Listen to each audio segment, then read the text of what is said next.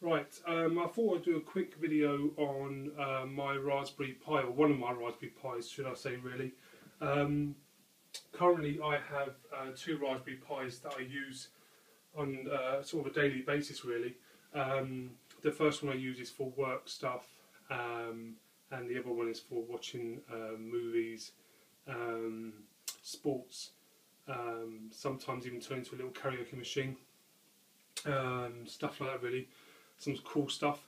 So I thought I'd kind of take you through it, to be honest, because there's a lot of hype on the internet about the Raspberry Pis and what it can do, and stuff like that. So I thought I'd give you a quick 5 minutes of my time and show you what it's all about. What I'm running on one of my Raspberry Pis is XBMC, which is the media platform used on the jailbroken Apple TV. Basically, it gives you access to watch other media content on the Apple TV, and also different kind of formats. I'll show you some benefits in a minute of what you can do with it. Like I mentioned before, you can watch films and stuff like that. But let me just give you a quick show of the Raspberry Pi, if you can see it. It's basically a credit card sized device. I've got mine wrapped in a nice little box. On one side you've got a HDMI, one side you've got the power outlet and the SD card holder, which is where you plug in the SD card for the use on your Pi, so that's where it runs from your SD card. The other side you've got an audio output and a VCA output, and lastly on the last side you've got an Ethernet hardwire and two USB ports. These two USB ports can be used for a mouse or a keyboard if you want to control this by that, which you can do, it's not a problem. I prefer to use my iPhone, iPad, something like that. So currently I've got my mini iPad, and as you can see it's got the XBMC remote control app, which is free on the App Store.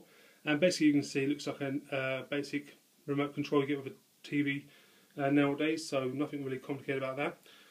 So what I'll do is I've loaded a couple of things on here just to show you guys. I haven't maxed it out, which I normally do with my Raspberry Pis and also my Apple TVs. I've just added a little few things to show you guys what's capable.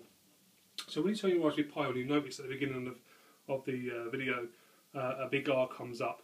Basically it's loading up, it's connecting to your Wi-Fi or your broadband or something like that, if you're hardwired, and it's just set itself up basically. And then you come to this screen, which is the XBMC home screen. Here's where you choose to go on XBMC. We're going to go to videos, music, programs. System is basically for all the stuff behind the scenes, not something you really want to go into if you're not used to using XBMC. So it's programs, music, videos, pictures and weather are your main ones you want to navigate around. So let's not hang about. So say if you wanted to watch a film that's come out in the cinema, head over to videos.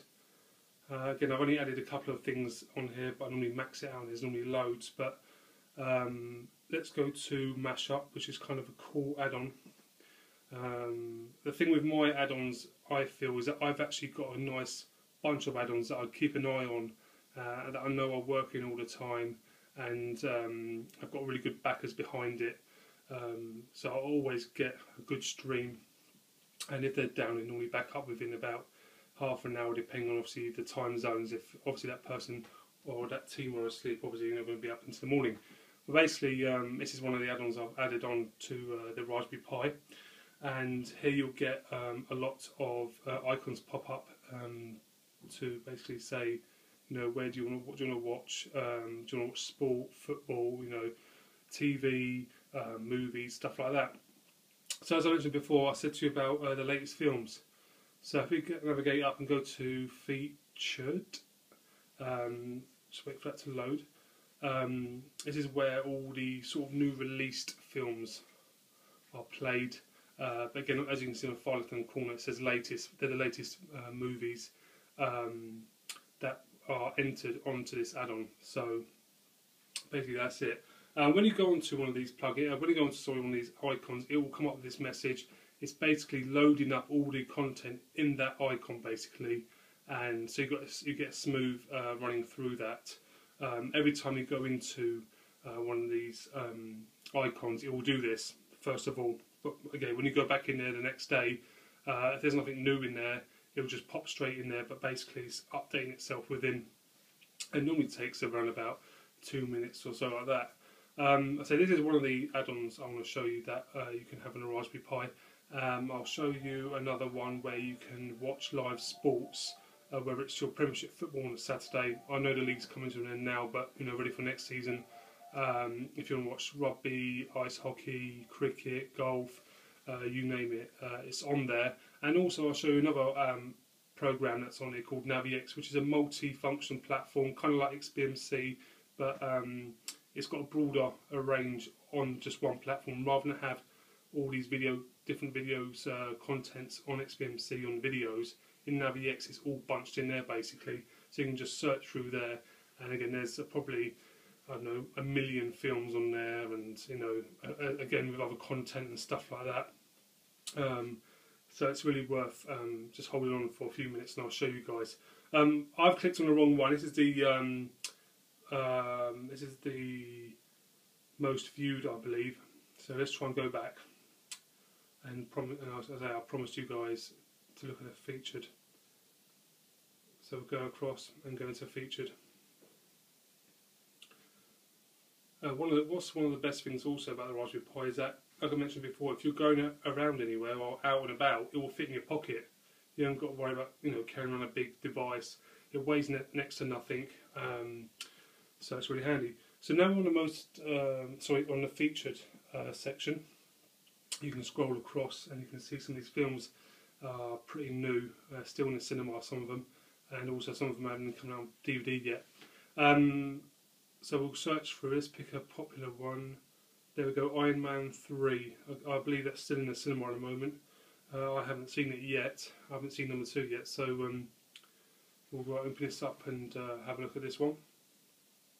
Like I said, the list goes on, depending on how many new release films are. It could be 50, 60 of them, so you can scroll through them all and choose which one you want. Now here is where you find all the links to watch it from. On the left hand side will be the name. In the middle will be the viewing, whether it's DVD, TS, CAM. It depends on obviously the viewing content. This one says DVD, so it's going to be a DVD quality. Yes, you may be thinking, hang on a minute, how can it be on DVD quality if it's only in the cinema? Well, trust me, it is. So that'll depend on what viewing you want to watch it on, and on the right hand side it tells you what server it's actually on. So we'll click the top one because Putlock was pretty decent file sharing site, and it's pretty speedy, so we'll click on that.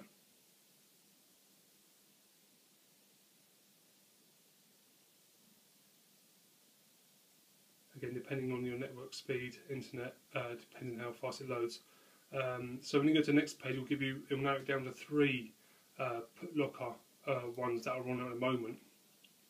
So let's go to the top one, you might as well. Click in the middle for OK. Again, sorry guys, I'm hitting the XBMC middle bit inside the remote. As you can see, it's starting to play. And I'll turn the sound up so you guys can hear it. Who said that? What does that even mean? Doesn't matter. I said it because he said it.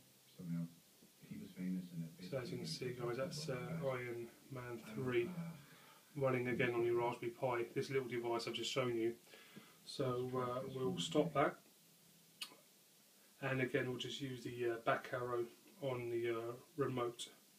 Again, if you're using the mouse or keyboard, on a keyboard just press escape and it will bring you back to the beginning. And on your mouse, again, you can hit the top right hand corner on these, or the bottom right hand side is an arrow facing to your left. Just hit those, and again that'll take you back to the beginning. So we'll come right out of there now. Next one I'm going to is Sports Devil, probably one of my favourite add-ons, even on Apple TVs. I just think this is brilliant. Again, if you're into sports, and I say any sports, this will have it on there. Currently, I believe it's around about 6:15 UK time at the moment. So I don't think there's any live sports on at the moment in this country, but I'll try and find something live somewhere else. So basically, you want to scroll down to live sports. Again, you can go onto blogs and highlights, but for the purposes of this video, I just want to show you a quick demonstration on what can be achieved. Again, there's much more that can be, but I just want to keep it nice and short if I can. So these are your sites where you can watch the sports. My favourite is First Row Sports. Again, you can use any of those, and it'll open up the same sort of thing. And now you'll see the choice of sports you can watch. Like I say, the other sort of sites that were shown on the previous page does the same thing, but I believe that First Row Sports has the best links and are always spot on. So you can scroll down, you know, and it just goes on basically. You can go to others, so you've got golf, rugby, motorsport, stuff like that. So let's try tennis, because I believe there's some tennis on somewhere. So let's click on that. So if there's a tennis game on Sky Sports 1, for instance, and you guys haven't got Sky Sports 1, you know, this will dig you out of that hole basically. And again, Saturday's Premiership football, this is the place to be again if you haven't got Sky Sports. But even on Saturday at 3 o'clock, even the games that are not viewed on UK TV, you can view them on here. So anyway, as you can see, there's a bit of tennis going on. So I think let's go to the top one, which is Rome. I believe some tennis is on there. We'll try that link. Again, any of these links that don't work will come up saying like, you know, no link currently available. So you can go down to the next link and the next link until you find one. There's always a link that works. It's just again finding the right one. Like I say, you can see that Ferreira versus Ferdinand. There's actually 6 links for that game. So if this link doesn't work, we'll hit down there and choose one of those links. But it's good for you guys to see this, that if you do come across a link and it doesn't work, don't panic and don't start shouting, raving and shouting, oh, this is crap and all that sort of stuff. It's just the link's just broken basically, and you just need to choose another one. So after this, while it's loading, after this add-on I'll show you, I'll take you over to Navi-X and we'll just do a quick 2-minute scour through that, because that's got such a lot of media content. It's unbelievable basically. If you want about price on these pies, it ranges basically. You can get the pies from just buying the basic pie without any of that stuff for about £30 up to about £40, but then you need to start thinking about power supply, the right Wi-Fi dongle, because only certain Wi-Fi dongles work for it, the leads, the case, and also this media content and stuff like that added on. So you know, for the money, it's not too bad. But you need to make sure you find someone who's very knowledgeable about XBMC, because it can be an issue where you know, you buy it from someone or you get it from someone and they've installed something that's totally wrong, that shouldn't be in that right place, and could corrupt the SD card, and therefore it will not work. So pay that extra bit of money from a professional person who knows about XBMC to make sure you get the right product. So as you can see, it's loaded up another page, and this is where you go to the player, and we'll hit OK again, and hopefully we'll get this this link up and running. It doesn't normally take this long, to be honest. I believe it's because my internet speed is a bit lagging at the moment, because I've got quite a few things running at the same time as this. But yeah, going back to the Raspberry Pi price, yeah, pay that little bit extra, or ask around with your mates if anyone knows, about XBMC and stuff like that. Because I've seen in the past where people have bought cheap and they're wondering why certain links don't work and stuff like that. So as you can see on the bottom left hand corner, you've got now a little play button. Indicates that it's starting to play, and as you can see, guys, you've got the tennis, which is live, and again, you can guys can sit back and watch this. So let's quickly, sorry about this, but we've got to quickly move on. So I'm going to stop that, and we want to come back out again. So that was 2 sort of like plugins that are under videos that I kind of use, but normally this page is full to the brim. I'm talking there's probably about 50, 60 icons in there with different content you can watch, ranging from, old programs like, EastEnders, or like Casual Either Bill and BBC iPlayer, ITV Player, 4 on Demand, 5 on Demand, Film One, loads and loads of stuff. And it'll be spot for choice, basically. So, head over to programs is the last one. Navi-X. The bottom 2 are just for the settings, so there's not really much point talking about those. Go into the portal. I always go down to the bottom left hand corner, which is most viewed in 24 hours. If you go to the other ones like most viewed in 7 days, you get like a weird list of like every media content. This is not videos, this is media. So it could be music shoots, programs, but I'm talking about programs and media shoots around the world. It's just not in the UK, it's worldwide. So last 24 hours kind of breaks it down anyway. So you go into that, and again here, like I said before, in Navi-X they've got massive media content of varied stuff. You know, movies, sports, adult content, live channels. Yeah, again, basically loads and loads. So again, you can just scroll down, keep going to the bottom. Again, you've got X Media HD movies only, sports, Discovery. Again, this one claims it's got 6,700 plus movies, which I'll tell you now it has. Again, you can go to the next page, and there's next page and next page and next page, and there's just loads. So say if you want to pick on one of these, let's go to Max Power, because this guy's spot on. He's got some wicked movies, great content, great speeds, great quality as well. And we'll go and check at these movies. Another thing is, the reason why they're in this order is that the best are at the top, basically. If you want to watch something and you want to watch the best, stick to the top. Like I say, feel free to scroll through the rest of them. Click on them, you might find something really cool that I don't know. Again, guys, this is very time consuming, and I don't have that much time to sit around and, you know, go through every single one. So let's go to Max Power. Let's go on to his programs, and now you'll see at the top there's 12198 of 334. So yes, there's a lot of movies on here. So anyway, let's go on to A Good Day to Die Hard, the top one, I suppose. This was added yesterday, as you can see on the right hand side, and we'll click OK, or we'll click the XBMC media button, and as you'll see, it's picking up the link, picking up the stream, and you should be able to play it soon. Again, it all depends on your internet or Wi-Fi connection.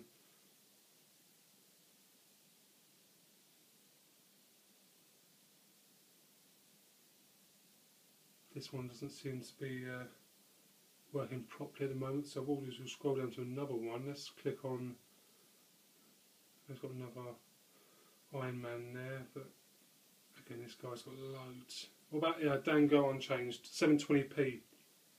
So let's click on that one.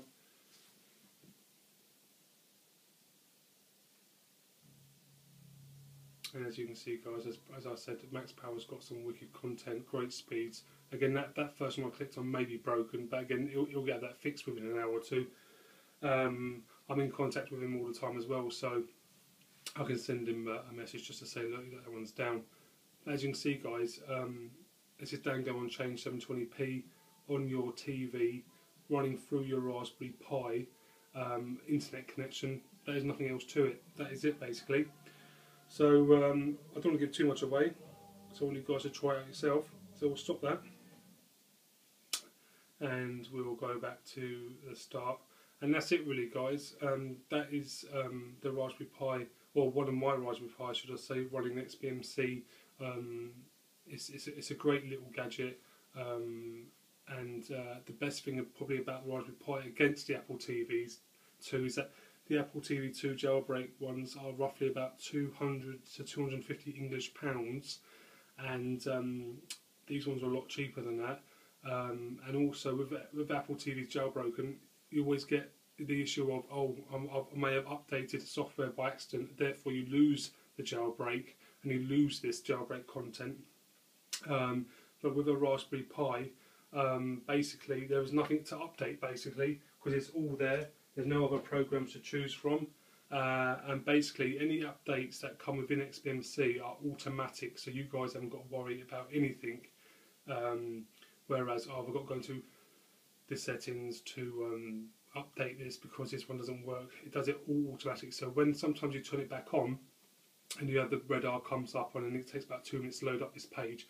In the bottom right hand corner, you may have some pop-ups just saying, you know, like mashup updated, or Navi-X has been updated, or stuff like that. So it's nothing to really worry about.